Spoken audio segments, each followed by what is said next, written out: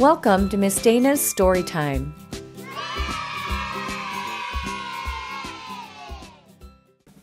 The Very Hungry Caterpillar by Eric Carle. In the light of the moon, a little egg lay on a leaf. One Sunday morning, the warm sun came up, and pop! Out of the egg came a tiny and very hungry caterpillar. He started to look for some food. On Monday, he ate through one apple, but he was still hungry. On Tuesday, he ate through 2 pears, but he was still hungry. On Wednesday, he ate through 3 plums, but he was still hungry. On Thursday, he ate through 4 strawberries, but he was still hungry. On Friday, he ate through 5 oranges, but he was still hungry. On Saturday, he ate through 1 piece of chocolate cake, 1 ice cream cone, 1 pickle, 1 slice of Swiss cheese, 1 slice of salami, 1 lollipop, 1 piece of cherry pie, 1 sausage, 1 cupcake, and 1 slice of watermelon. That night, he had a stomachache. The next day was Sunday again. The caterpillar ate through 1 nice green leaf, and after that, he felt much better. Now, he wasn't hungry anymore, and he wasn't a little caterpillar anymore. He was a big, fat caterpillar. He built a small house called a cocoon around himself. He stayed inside for more than 2 weeks. Then he nibbled a hole in the cocoon, pushed his way out, and he was a beautiful butterfly. The end. We're Going on a Bear Hunt by Michael Rosen and Helen Oxenbury. We're going on a bear hunt. We're gonna catch a big one. What a beautiful day! We're not scared. Uh-oh, grass. Long, wavy grass. We can't go over it. We can't go under it. Oh no, we've got to go through it. Swishy swashy, swishy swashy, swishy swashy. We're going on a bear hunt. We're gonna catch a big one. What a beautiful day! We're not scared. Uh-oh, a river. A deep, cold river. We can't go over it. We can't go under it. Oh no, we've got to go through it. Splash, splosh, splash, splosh, splash, splash. We're going on a bear hunt. We're gonna catch a big one. What a beautiful day. We're not scared. Uh-oh, mud. Thick, oozy mud. We can't go over it. We can't go under it. Oh no, we've got to go through it. Squelch, squirch, squelch, squirch, squelch, squirch. We're going on a bear hunt. We're gonna catch a big one. What a beautiful day. We're not scared. Uh-oh, a forest. A big, dark forest. We can't go over it. We can't go under it.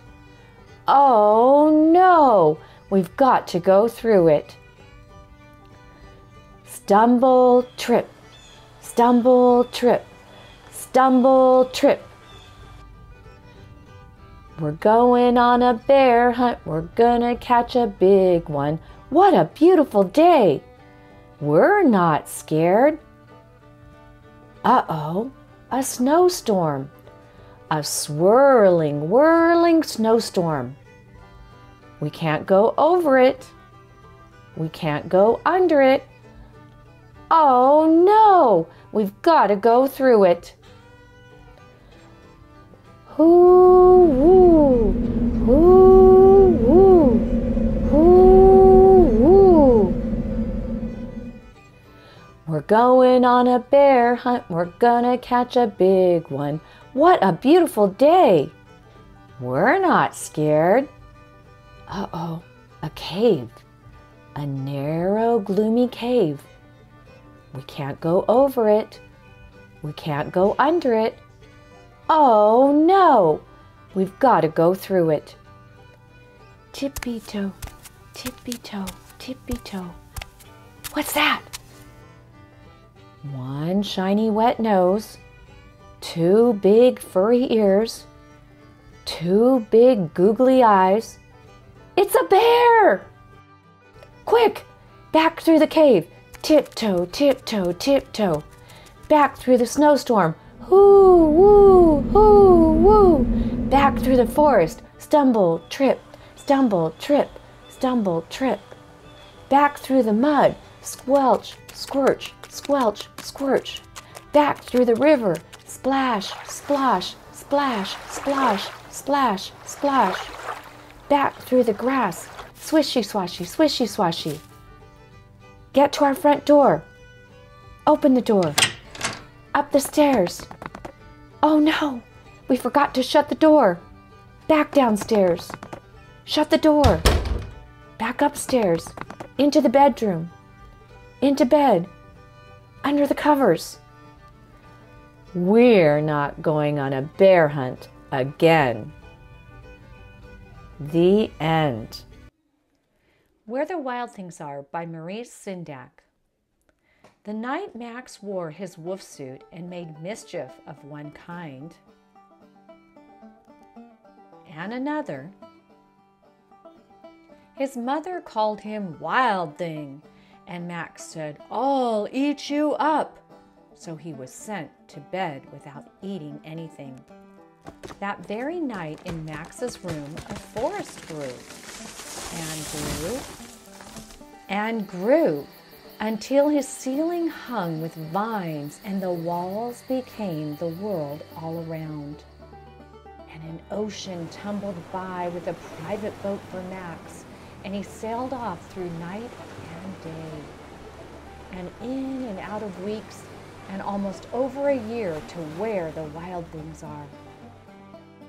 And when he came to the place where the wild things are, they roared their terrible roars and gnashed their terrible teeth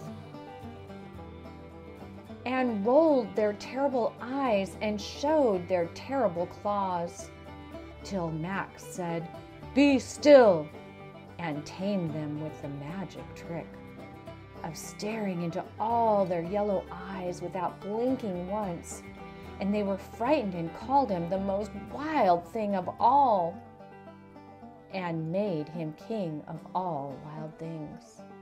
"And now," cried Max, "let the wild rumpus start."